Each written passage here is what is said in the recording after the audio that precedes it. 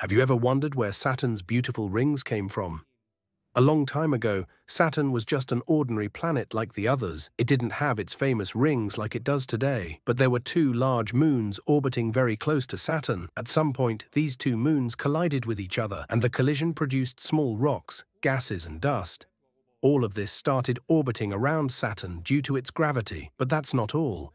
The larger remaining parts of the two moons were also pulled apart completely by Saturn's gravity, and they too exploded into smaller rocks and dust, which continued orbiting the planet. Of course, many of these rocks ended up crashing into Saturn, but most of the debris kept spinning around the planet in very close orbits. After many years, when everything settled down, Saturn was left with the beautiful rings we see today, the rings that make it stand out from all the other planets.